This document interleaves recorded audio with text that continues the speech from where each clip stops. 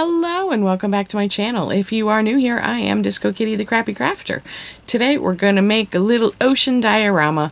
Nothing, just a little beach scene, I haven't really tried one of these and I really want to. So I got some sand out of a bag of all-purpose sand. It's got some little stones in it that I'm hoping, will work as some boulders. I got some sawdust that we're going to make into some flocking powder. I got some cicadas singing in my side yard, if you can hear it. Anyways, I'm going to use the resin-crete stuff, just to get rid of it, really, because as we have determined, it's basically the exact same thing as the teak spurt stuff. See, I still have that over here, too. See? Same packaging, same stickers, same everything, basically the same thing. So we're going to use the J-Diction stuff to get rid of it. And yeah, so we're going to make a little base, and then we're going to use UV resin to make the waves and the stuff, and we're going to filter out some fine sand to make some sand, and then we'll have some boulders that we can put in there, and then we'll filter some of this stuff, and then we'll paint some of it green, and then maybe I'll get some popsicle sticks and cut them up, and maybe I'll use some alcohol ink and dilute it in water as a stain to make a little dock. I don't know, we'll see. Let's just get right into it. Alright, let's just jump right into it. We're going to use 150 grams of powder and 50 grams, wait, is that right? 50 grams of water? Yeah, it's close enough. We're going to end up making some more, though, because it's not quite full, and that's okay. The second one that I make, because I will make a second one while I'm, making the first one, because why not? I think use 200 grams either way. Let's see. So I am sifting out some fine sand with the finest sifter that I've got. And I'll do the same thing with the sawdust. Sawdust is a little harder, though. It doesn't want to go through. So I'm going to have to get a popsicle stick and steer that right up. Good. Then we'll get a slightly bigger one. The holes are slightly bigger. And then we'll do that to both the sawdust and the stones again. And I will actually go through the stones a final time after I do this. I don't do this one with the sawdust, but I will go through the stones one final time and pick out by hand the biggest ones. So we're going to mix up some of the fine sand and some of the UV resin. I'm going to make that sand nice and dark, wet. It'll look wet forever now.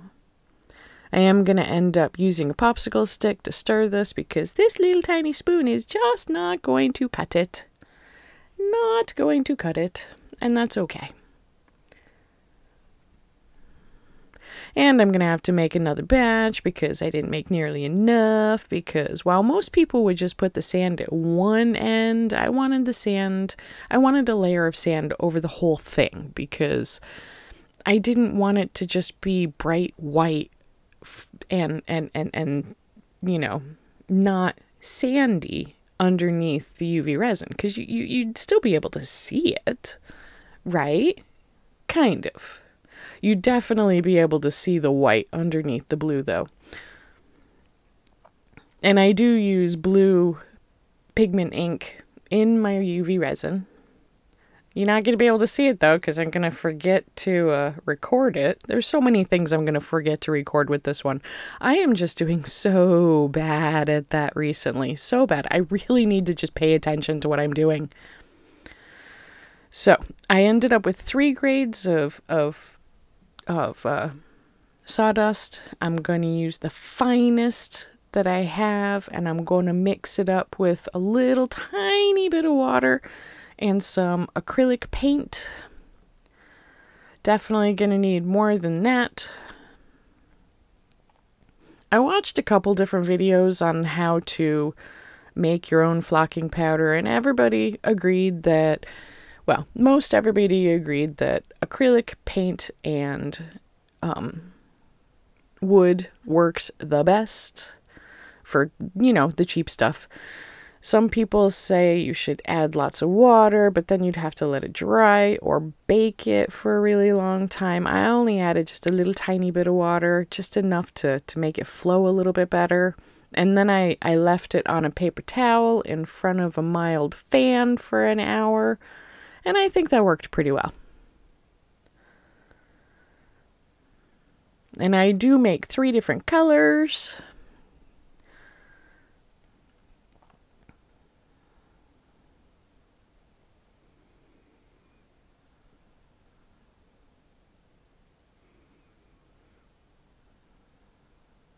They're so pretty.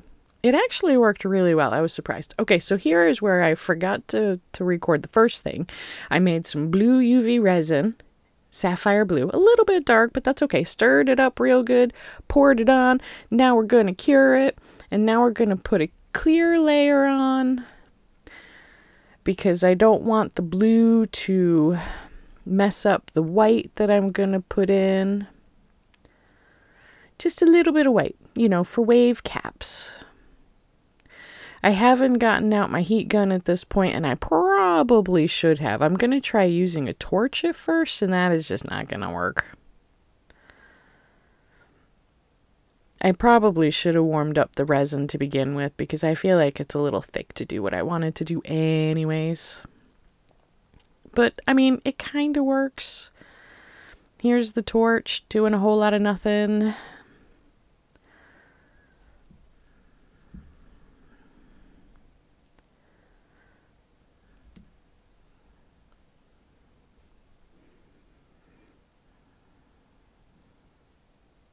I mean, it works in the end. It's not horrible. Here's the heat gun. Yay!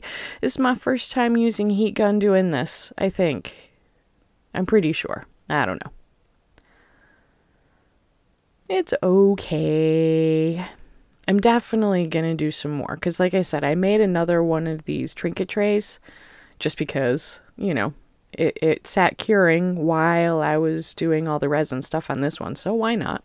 And here is where I forgot to film the second amount of stuff, where I put down a layer of UV, just a puddle of UV resin, and then put the stones on, sprinkled some flocking powder on, and then cured it. And here we're gonna finish it up with a little edging of grass. So that is just standard Elmer's white glue in the little cup, and it's been watered down a lot, because what I'm going to use, what I'm going to do is I'm going to use a pipette to drip it on, mix it up. I think it works pretty well. I made way too much of that watered down glue, and that's all right.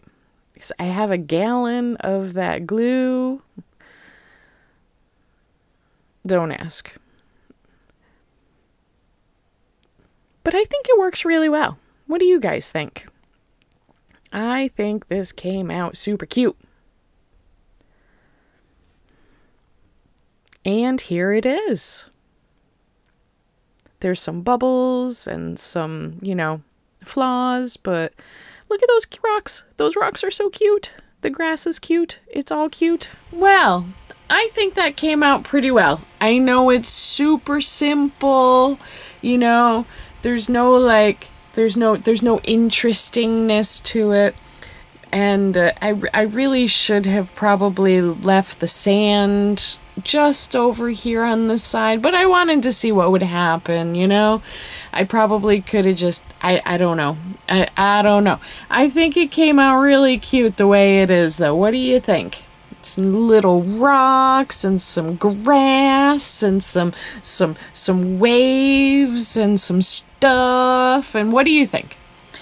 I think it came out super cute. And I'm definitely going to do another one.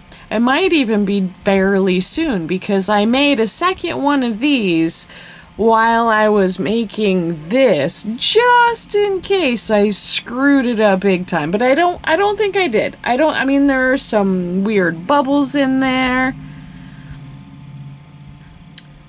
but I think it came out really fun. It's fun. It's cute. I like it. Maybe next time I will have some, like a dock or something. I know I said I was gonna do that this time, but I got distracted, and I think I was lucky I finished what I was doing. So, yeah. I mean, I'm very unhappy with the mold. Can you see that? It's all wonky. It's kind of flat on this side, but on this side it's like okay, anyways. But both of the molds that shape and size that I got with the two different casting compounds, the T-Expert, I still don't know how to say that. T-Expert, we'll just call it the T-Expert. The T-Expert was smooshed in on one side, the J-Diction was smooshed in on one side, so, you know, it is what it is. But I think it came out super cute. Tell me what you think. Tell me how you would have done it differently. Let me know what you want to see for the next diorama. Don't get all like, there's no animals and no people yet. We're not doing animals and people. If you're lucky, I might put a tree in there. Maybe. Because I got some flocking powder now. Flocking powder. But I think it worked pretty well. What do you think?